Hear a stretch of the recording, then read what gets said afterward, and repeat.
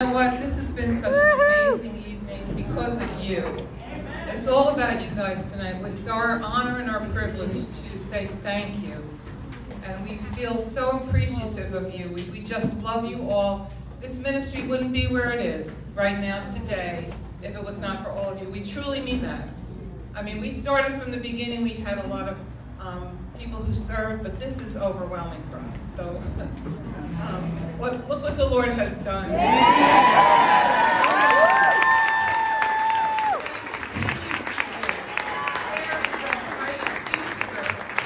We're New Beginnings Church. We have seen nothing yet. This is like the proving ground here. This is the ground that we're sowing into. All we are sowing into this ministry to see what God's going to do. And He's only able to do it because you are all so faithful. There's a big thing with being faithful. And God looks at that and He's pleased with all of you. So we honor you tonight. We're just going to go sit down. All right. Okay.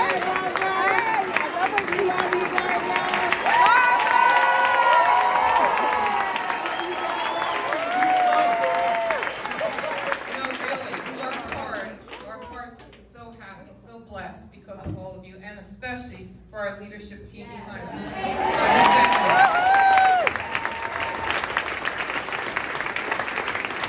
So I'm going to keep you long. We'll get out of here by midnight. Don't worry.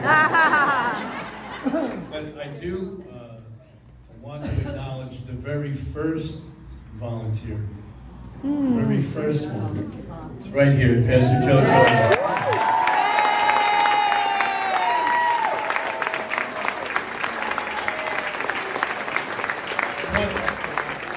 27 years ago,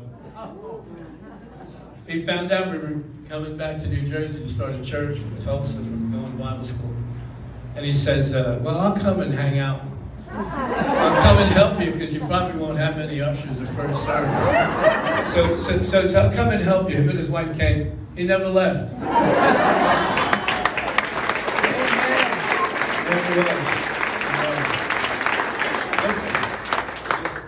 Allow me to just share about 5 or 8 minutes so worth of stuff here. Just on behalf of myself, my wife, the Caps, really plotting out here in faith with us in the beginning.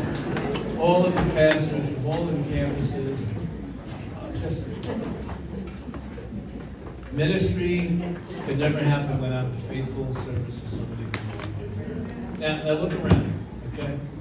Now, from my estimation, get rid of this thing, will you please? Where is this voice coming from? That's all right. I don't have any patience for that kind of stuff. Ain't nobody got time for that. But according to my estimation, there's about 2/3 of the volunteer team here. It tells me there's probably anywhere from 75 to 100 more people that are on the volunteer team that couldn't make it here tonight. Amazing. Who would have ever believed 27 years ago that this would happen? Amen. And honestly, this celebration tonight is about you guys. It's about all of you. It's about... Let me stick to my notes and we'll get out of here on time. Those of you that teach, those of you that are in the nursery, those of you that set up the coffee and all the delicious little desserts in the little cups. Those of you that lead worship, all of the ministry that you do is important because it is changing lives. Amen. It's wonderful that we come together, we're experiencing this great time, and we're celebrating each other. But listen to me, every one of you not only represents your life that was changed, but it represents those that you're touching every time that you serve. And listen, that's one of the defining marks of true membership here at New Beginnings, is servanthood. We believe very strongly that a true follower of Christ will reflect His servant's heart. Jesus Himself said, I'm among you as one who serves. We're never more like him than when we're serving others. In fact, when we serve others, we serve God. And as much as, he said, as much as you've done it unto these, least of my brother, you've done it unto me. By serving, you fulfill God's purpose for your life. God created you and I with a specific purpose and ministry in mind. Ephesians chapter 2, verse 10 says, for we are God's workmanship, created in Christ Jesus to do good works, which God prepared in advance for us to do. Now that word, workmanship, in the Greek word is a word that's used for poetry, for masterpiece, for custom crafted work of art. And that's who each and every one of you are. And you're walking in that. Every time that you leave your house, you come to one of the campuses, you take the time to serve. God's design for you began when you were born. Psalm 139, verse 13 says, you made all the delicate inner parts of my body and knit me together in my mother's womb. Thank you for making me so wonderfully complex. Your workmanship is marvelous, and how well I know it. God has an eternal purpose and a plan for your life, but understand this. It will always involve some form of service to someone else besides yourself. Amen. Always, always. Every one of you here tonight has been a shining example of the love of Jesus in action. Every time you put yourself out, you put your needs aside. Every time you come to serve in some form or fashion here at church, you're illustrating the love of God that's been shed abroad in your hearts by the Holy Ghost. Thank you for all that you do that enables us to reach one more person for Jesus. Thank you for serving with such an unselfish attitude.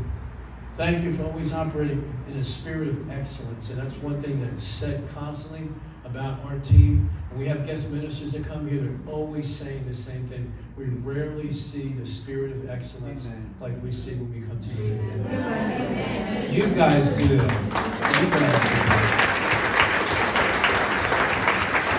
You have our esteem. You have our appreciation.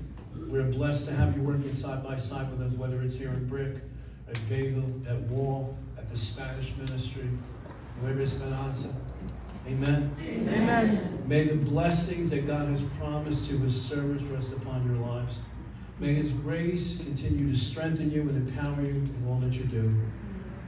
Most of all, may you reap abundantly in accordance with all that you sow in the ministry here at New Beginnings. And someday, we will all stand before the head of the church, the Lord Jesus himself, and we will hear him say, well done, thou good and faithful servant.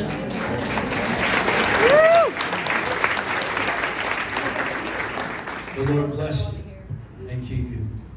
The Lord make his face to shine upon you and be gracious to you. The Lord lift up his face toward you and give you peace. I pray this in Jesus' name. Amen. Amen. Amen. Thank you. Thank you.